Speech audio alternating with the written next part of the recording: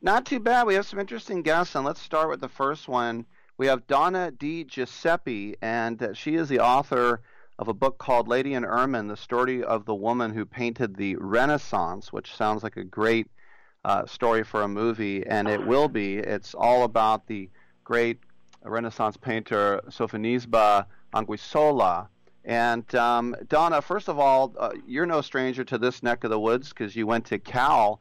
What is it about Sofonisba that just fascinated you so much? Well, she lived an incredibly long life, for one thing, around 90 years.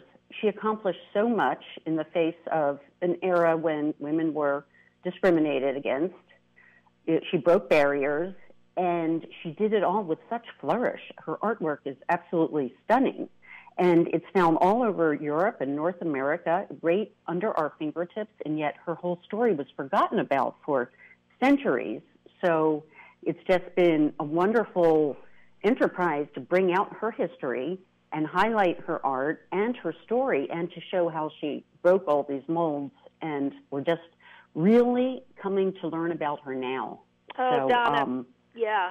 Donna, this is Jan Wahl. This book is amazing. I couldn't put it down literally.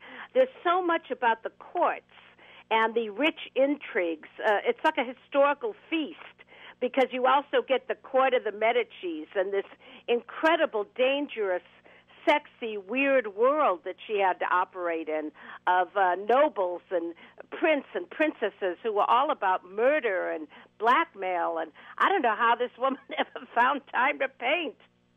Isn't it amazing? And she weaves in and out of their story, but it's all based on her true history. Of course, Lady and Ermine fictionalizes aspects of her life, but all those events from the court, the Medicis, her time in Sicily, all of the artists she influenced and who she collaborated with, all that's true. The Michelangelo, the Pope, the Queen of France. I mean, she was a Forrest Gump of the Renaissance and a woman. Well, that's not bad. As someone who studied art history, I was always